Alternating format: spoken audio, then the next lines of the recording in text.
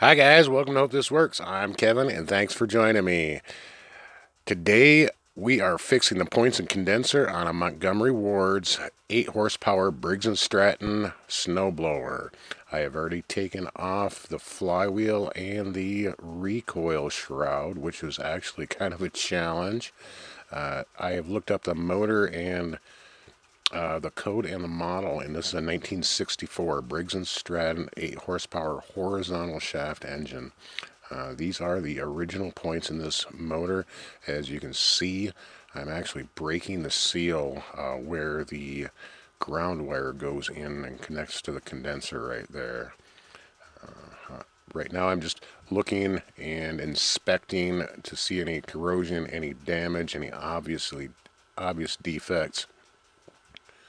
I'm spinning the motor around by the pulley on the on the drive side, and see that the plunger and the points is operational at this point. I am going to be replacing this set. While you're in here, it is good to just buy a new set.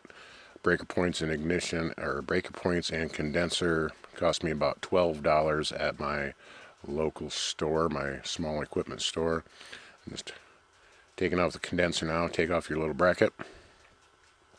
The two wires, the ground wires, are held into the condenser by a spring. I'm going to show you that real quick. It's not too hard to get off, but it is a challenge to reinstall.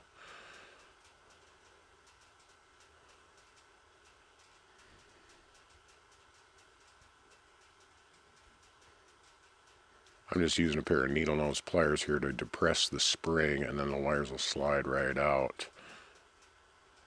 There is, see a hole in the top of the condenser right there, and that spring has to be compressed. In a new kit, they include a clear plastic little plunger that has a depression on it. So once you smash that together with your vice grip like hands, then you can slide those wires in. It is not very easy to do it on the first time, and it appears that I'm just straightening my wires out right there, so it makes it easier to put the condenser on. I smash that little plunger, jam the wires in, boom, just easy as that. First try. Actually, that was about the 6th try.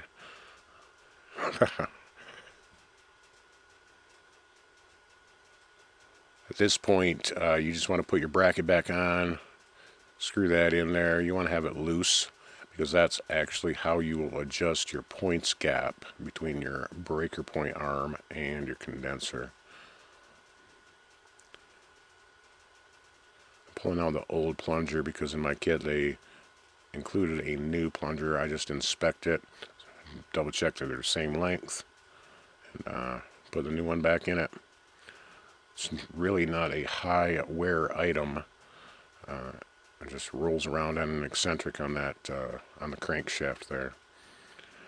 Now I'm installing the breaker arm, which is basically an arm with a, I believe, maybe stainless steel braided wire, and it's attached to a little barrel where that screw goes in. That barrel can only go on there one way. There's a little notch, and it'll only go in there one way, and it's orientated that way so the breaker arm will slide in a depression that I believe you can see on that barrel. This is actually quite a challenge. You need to install a spring through two little holes there hanging off the breaker arm, and then install the other end of the spring onto a post that's manufactured into the case of the engine. You can roughly see that, and then basically be very careful not to bend the breaker arm. I would imagine it would take a lot of force to bend the breaker arm.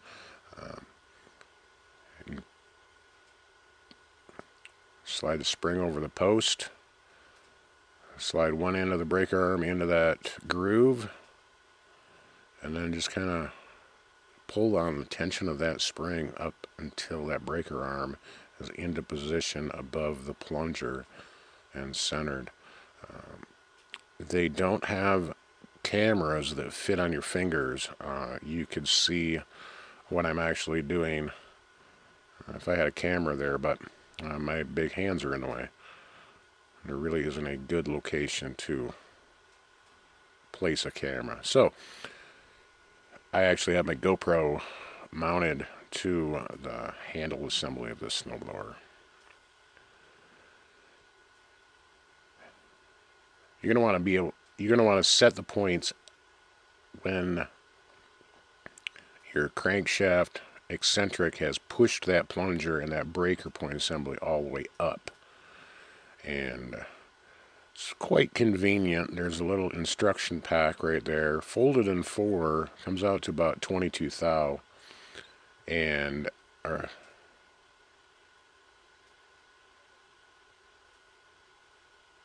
about between 20 and 30 thousandths of an inch, usually where I'll set my breaker points.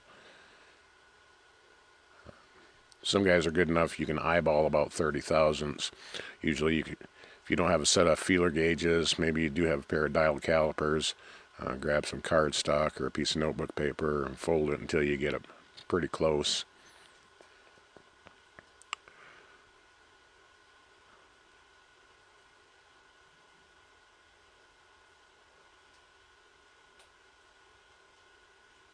I check this periodically, tighten that condenser up just in case it doesn't slide, and check it periodically, and then I crank it right down.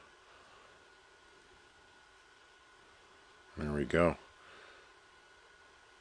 Next I'm gonna install the cover back on here, and this thing is an actual beast. I installed a flywheel, and it is quite a challenge to get the keyway lined up, but I did that. Installed the recoil and lubed the recoil mechanism, put that back together, and I actually had to fix the drive assembly, which was, I call it Frankenblower at this point. It does work. It kind of beats you to death. That's a challenge wrestling the machine. I will have a video coming out of how I fixed the drive assembly without taking the wheels off if you guys are interested.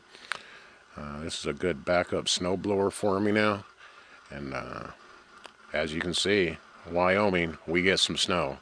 Thanks for joining me here today, guys. And don't forget to hit that subscribe button and ring that bell for all your notifications.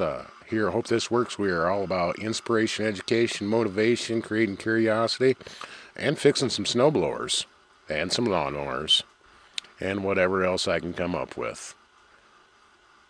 As always, hope this works.